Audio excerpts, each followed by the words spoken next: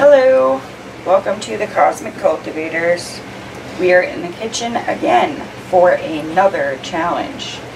I am entering Courtney at Wide Family Farms Comfort Food Challenge, and I have a feeling there's going to be a lot of savory dishes in this challenge, so I'm going to spice it up, and I'm going to do a sweet dish, kind of sweet, light, airy, and fluffy. So come along with me and I will show you what we are doing. Okay, so as you can see, I did not make you suffer through me measuring everything out. However, this is only the cookie part. We're going to make the cookies first, and then we're going to make the filling. So the cookies that I'm doing are called anginetti cookies, and this is actually one of Chris's mom's favorite recipes. It's very much like a puffed pastry with a very delicious filling. So this is my first time making them. I have had them. They are one of my absolute favorite things ever. So hopefully I'm successful and we get to eat some at the end of this. Alright, so this is a complicated recipe, and I am going to first mix up my sugar, my butter, my vanilla, and my lemon zest, which for exact measurements, it's a half a cup of sugar, 6 tablespoons of butter, 2 teaspoons of vanilla, and 1 teaspoon of lemon zest. That actually might be a little more than 1 teaspoon, but we're going with it. Can't go wrong with a little more lemon. So, put these in my mixing bowl. You can never go wrong with a little more vanilla either, just saying. Just make sure it's pure vanilla. Not the beaver vanilla.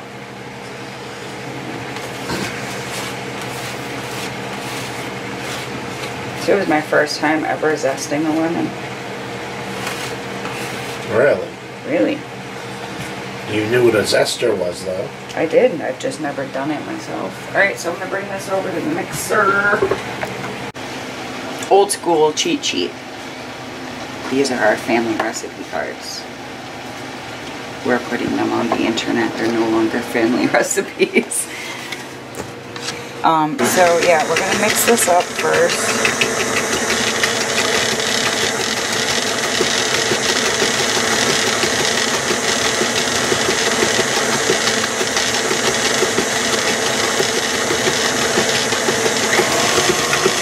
We're going to mix it faster.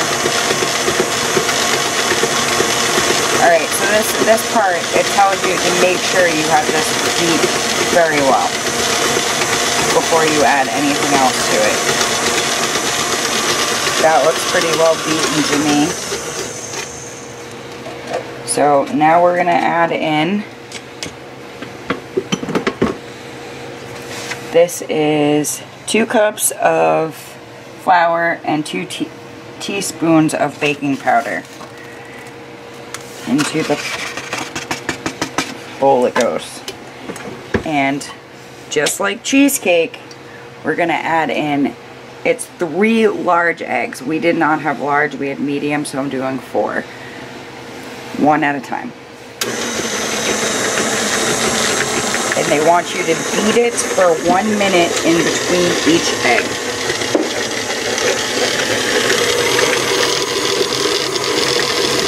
So we're going to add the rest of these in, and we'll get back to you because this is going to take a minute. Alright, so here is what our dough looks like so far. And we are going to put that right into a frosting bag with a 3/8 tip on it. Oh yeah, I probably should have thought about that part, huh? Here, I know the trick. Yep, there you go. What was that trick? Just want to flip it up so that it's not pointed at the floor. So that way you're not spilling batter all over the floor while you're filling it, going, this is a never-ending bag. Do you need to spray that too? Yeah, I would. Okay, I'm multitasking. I'll get the pan for you. or the can for the pan.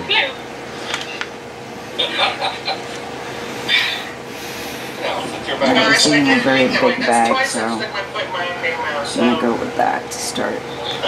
Sounds good. And then we're just gonna show you anyway, right? You by the people. So yes, this is parchment paper. Actually, why am I talking? Yeah, parchment paper, because you don't want these to stick. They are going to be soft cookies. It is weird that opposites attract, because, I mean, a Nephilim married to a leprechaun, the rarity of that has got to be like, you've got to be like... That's the whole thing. So you're making little poops. Yep. First y'all said he was a dwarf, now you're calling him a leprechaun? That would explain a lot, though, frankly. Well, let's go back to dwarf, though. I guess dwarf and Nephilim same time period, because leprechauns have a pot of gold, and we already know that they don't have that. Oh, my pot of gold is somewhere else. Don't even go there, man. Don't even go there. Let's be corny. It already returned. Lucky charms. It is. Oh, Lord. Yeah. Okay, so anyways, guys. Let me calm this down. We're listening to Wiley Living. Okay, because I really want to help raise funds. I believe it's Chris and Trish and Josh we're not going to raise enough funds. and Courtney. So calm yourself down while we create magic here.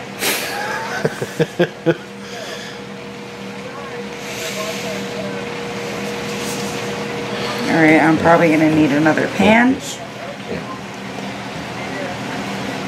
I'm going to pop these right in the oven at 350 for 20 minutes.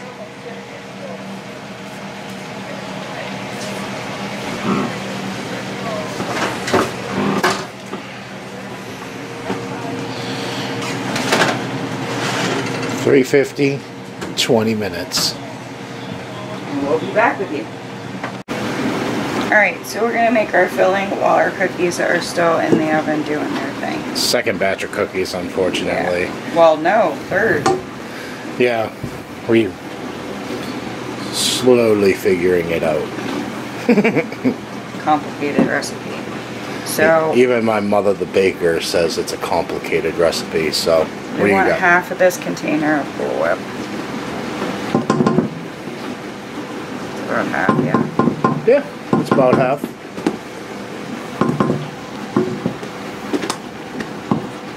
Eight ounces of cream cheese. And we're going to whip that together.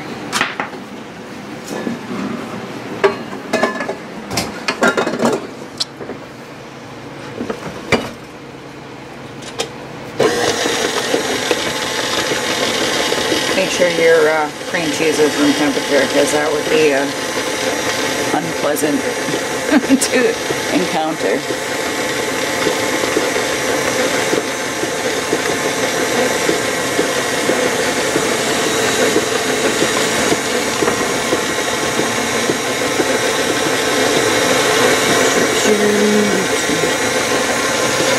No. Please let me do it.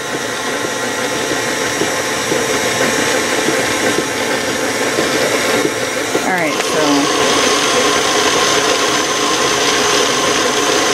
make sure that's all incorporated, which it looks like we are good.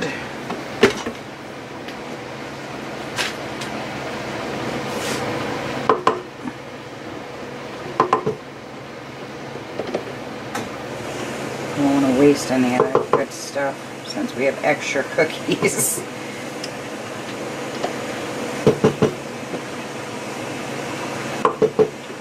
The cookies that didn't come out right do taste amazing. They're just not what they're supposed to be.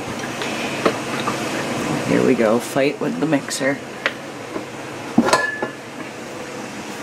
Okay, so the last thing is 12 ounces of crushed pineapple.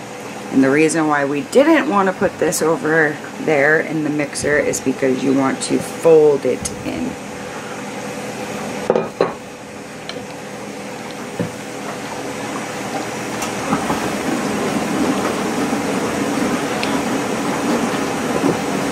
What are we doing after this? I'm gonna let this sit in the refrigerator while the cookies are finished. Till the cookies are finished. Then we're gonna cut the cookies in half and fill the middle. So we will get back to you. Okay. So through trial and error, we finally have a correct batch. Finally. They look like poop. Yay, poop chew. This is the second thing that we've made tonight that resembles poop. Okay, so these literally just came out of the oven. So we have to wait a second and let them cool off a bit. But once they do, we're gonna cut the top off. That one's gonna be a little hard. But we're gonna cut the tops off, put the filling in, sandwich it, and give you a taste test. So, we'll see you in 5. Alright, finally. Dun dun dun dun dun. We have a batch of cookies that came out properly. It only took us, took me 3 tries. So, this is what we got. And I'm going to show you what we're going to do. I cut most of them already, but yeah. So you want to take the top of your cookie off, like so. Oh, that one's going to fall apart on me. Okay, now we're going to take our filling. Which is what? Cream cheese, 8 ounces. Crushed pineapple, 12 ounces. And 8 ounces of Cool Whip. And we're going to fill our cookies. You're shy. Awfully shy. I just don't want it to be ginormous. It's supposed to be. And whoop, there's the top. We're gonna continue filling these, and then I'm gonna bring you back for the taste test. I want to be shy. That one. Hold on. What?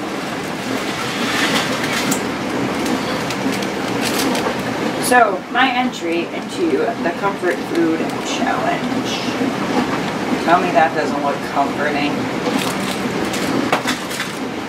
Of course, you're going to need it by the time you're done making the cookies. So it's pretty much a cream puff. Just the outside is a little different than the puff pastry.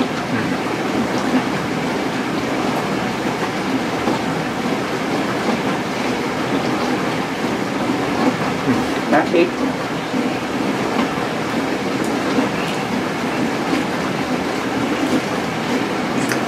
So if I may here,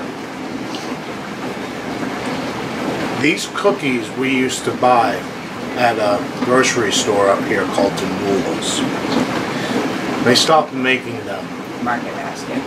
Market Basket, another name for them. They stopped making them a very long time ago. So this is the closest recipe we have found to those cookies. Gina nailed it on this. Absolutely. This reminds me of my grandmother, which is where this recipe comes from. It came from the sacred recipe box. This is one of the first desserts that Chris's mom ever made for me, which she found out I liked. Cream puffs.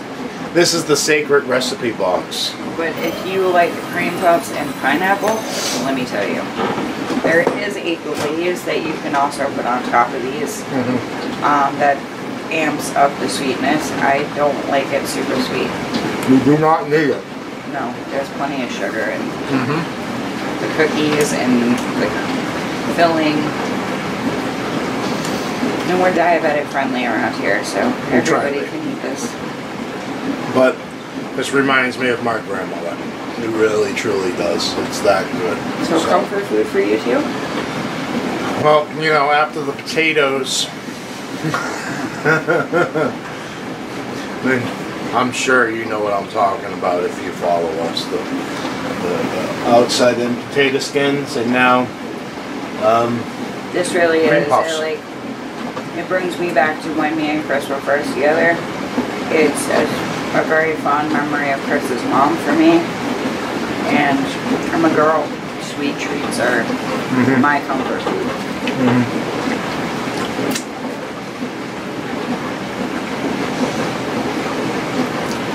Definitely gonna save one of these for Chris's mom so she can see how I do. I think she'll be proud. So that's it. Anything you want to say? No? No. I hope you enjoyed this. Definitely join in on Wide Family Farms Comfort Food Challenge. It's literally anything that brings you comfort, and all of us go to food when we need comfort. So do what makes you happy. Some What people like brings you sweet. love. Some people like savory. What do you like? Give it a try. Peace, love, and happiness.